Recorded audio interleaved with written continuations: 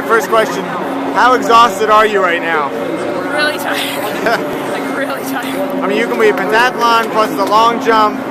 I mean, that's a long day for anybody. Yeah, it really was. The extra long jumps were a little tired. Going into that final 800 meters, you had the lead. You dropped off the pace a little bit. Did you think that you still had the title wrapped up going down the final straightaway? It was questionable. Like some of those girls were pretty far ahead. But after I saw the times, like I knew that I ran well.